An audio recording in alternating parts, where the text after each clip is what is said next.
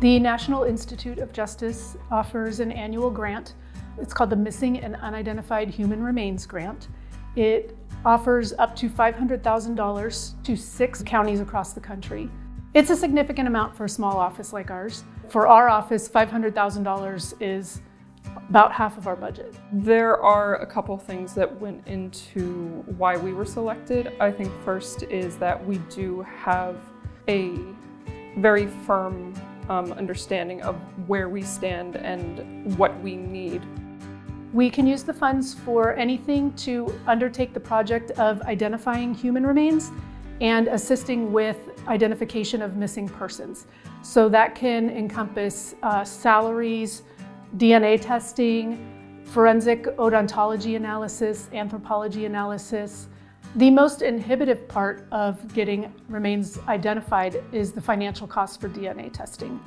We have not had the opportunity to do that for our cases because the state lab and the FBI federal lab are backed up. They have such a backlog that they cannot accept new cases.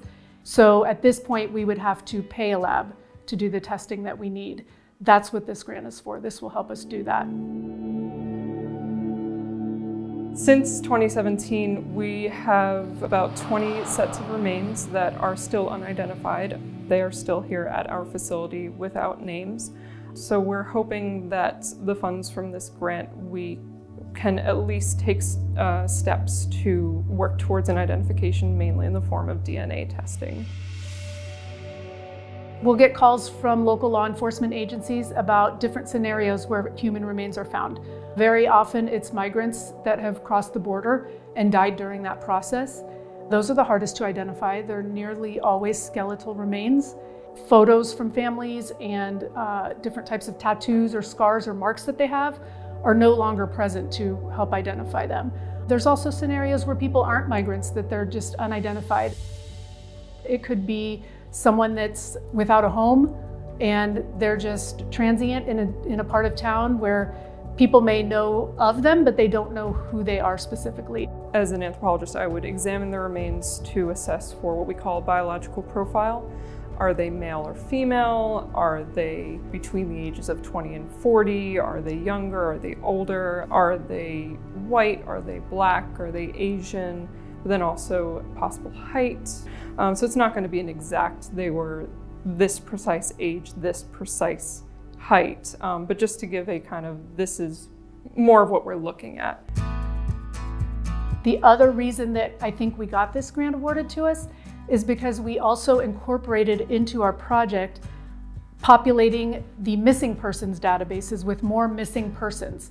There's a national DNA database called CODIS, and when someone is missing, law enforcement would typically request from the family DNA samples of the family members. Occasionally they can get it if they have items from the actual missing person, like a toothbrush, a hairbrush. But typically what's done nowadays is to get family reference samples, is what they're called. So they will get a DNA sample from, let's say, a mother and a son or a mother and a brother and populate those into the CODIS database.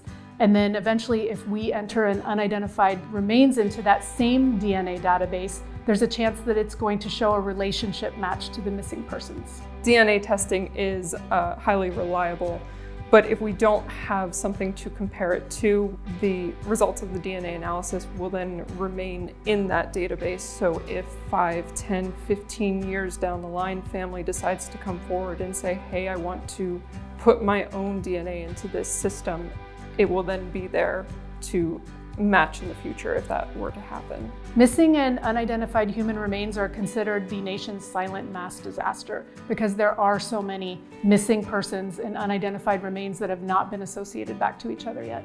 It's greatly satisfying to be able to make those connections and be able to provide answers to families, provide closure to families who may have lost their loved ones years ago.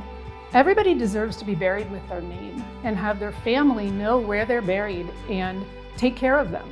And right now, these remains are just here. We don't want to get rid of them into a burial site that the family doesn't have a chance to go to because we don't know who they are. So we're going to hold on to them until we get them identified.